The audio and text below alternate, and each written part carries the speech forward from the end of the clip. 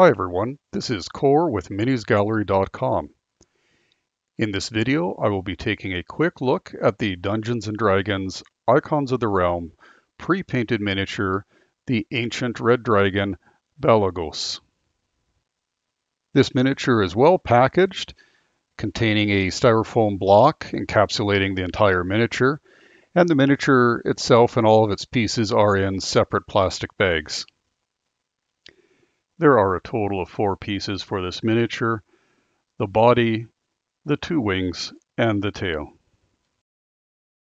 This miniature comes with some black plastic tabs in the wing insert slots to help ensure that the slots do not become deformed during transport. The wing tabs have little clips that are supposed to help secure the wings once fully inserted. However, despite many efforts and a lot of pressure applied, I could not get the wings to click into place. Despite not being fully locked into place, the wings still stay on fairly securely. However, with a little bit of contact, the wings can pop out of the slots and fall off. I suspect once the wings are locked in, they might be very difficult to detach.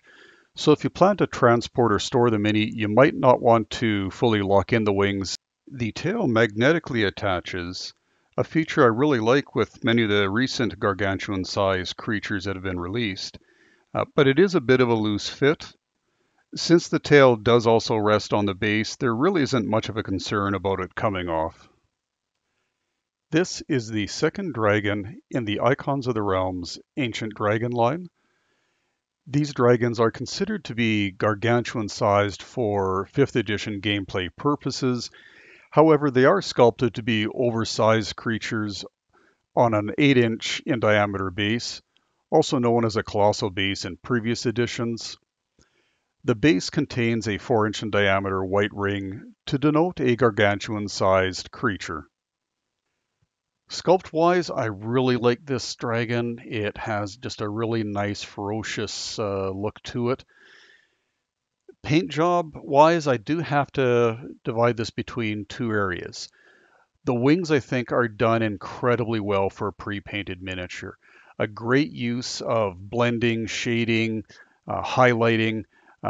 Just such a great job done on the wings. Now, given the price point for this miniature, I would have expected the chest, the belly, and even the head to have a bit more blending and highlighting involved. It just doesn't really pop for me as much as I think it could. And I believe this dragon is officially the tallest D&D pre-painted miniature that WizKids has made to date.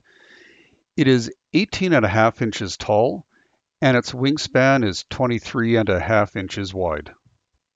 To help get a sense of the grand scale of this miniature, I've included a few other miniatures from the D&D Icons of the Realms line and the Pathfinder Battles line.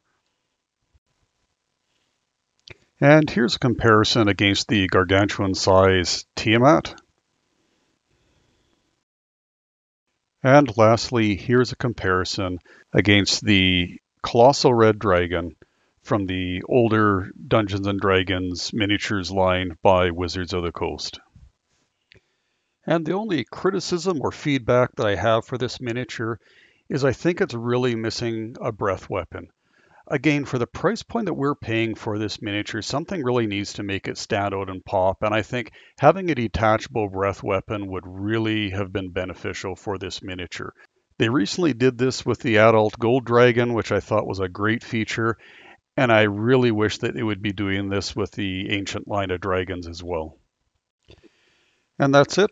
Thank you for watching. Please be sure to subscribe to see more of my quick reviews.